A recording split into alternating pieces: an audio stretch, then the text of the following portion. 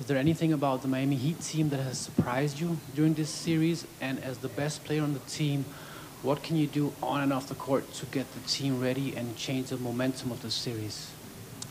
Yeah, I think just as tough as it is, as tonight was. We just gotta try to move on, prepare, get ready, practice, film, and stuff for tomorrow. And obviously we're in a tough position, but we just gotta have some pride, bounce back, and just be better come Tuesday.